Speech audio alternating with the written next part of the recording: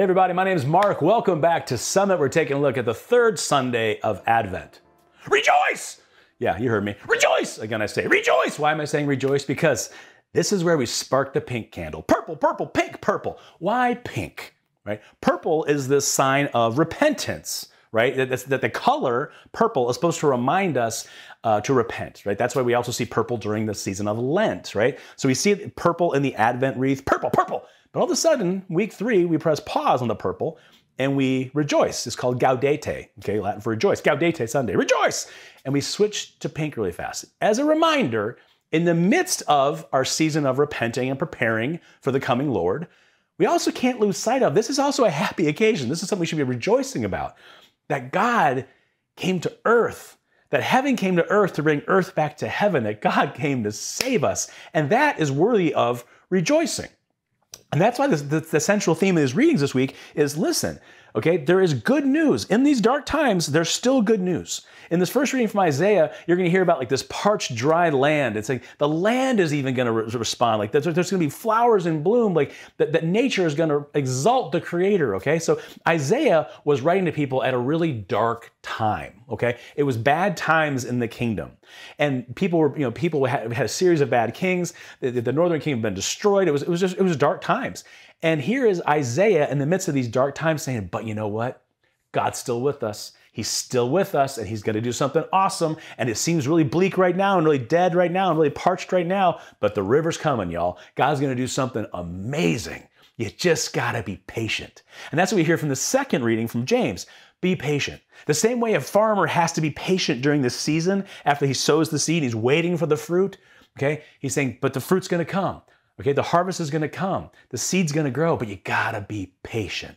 Now, that's a great lesson for life. The book of James, if you've never read it before, 5 chapters, you read 1 chapter a day.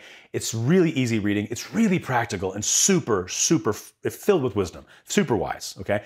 James gives us all these little nuggets. And it's a great example because even if you've never worked on a farm, even if you're not in agriculture, you can understand that a farmer needs to be patient. There are seasons of growth. There's a time to plant, there's a time to harvest, right? To be patient. That's what Advent really forces us to be patient. All of us want to kind of spring forward, fast forward to Christmas. Most of us are listening to Christmas music before Advent even starts. But it is a great reminder our church gives us, hey, you know what? There's a season to everything in life, and we got to be patient. And even in the midst of seasons of repentance, we can't lose sight of the bigger picture. We still have to rejoice. And that's why our church says, pause, rejoice.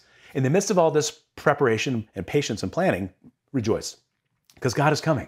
Because Jesus is coming. And this is really, really rejoice worthy, okay? It's worthy of joy. That's why in this gospel, John the Baptist is sitting in jail and he sends his disciples out to Jesus. He says, hey, you're the guy, right? Like I'm in jail here. You're the guy. And Jesus says, go back and tell him, the deaf can hear, the blind can see, the dead are being raised.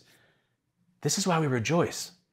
That whether we are physically or spiritually blind, whether we are physically or spiritually dead because of sin, that God can heal us, that Jesus can transform that sin, that Jesus can save us, Jesus will save us. This is worthy of rejoicing, no matter where you are in your life right now. If you're close to the Lord, if you're far from Him, if you're walking with Him, if you're running from Him, if you're listening to Him, if you're plugging your ears, if you're searching for Him, or if you're closing your eyes. Maybe if you're so filled right now in sins and darkness that you feel spiritually dead, that you are spiritually dead. The good news is that God will reconcile that sin, that we can confess our sins, we can start over again, that Jesus came to save us, all of us, you too. This is worthy of rejoicing. So when you see that pink candle get lit, stop, pause, and thank God that He loves you enough, that He took flesh, that He came to earth, that He was born in a manger, that He went to the cross, that He gave us a church, He gave us a priesthood, He gave us the sacraments. Rejoice, because God wants to have an intimate relationship with you.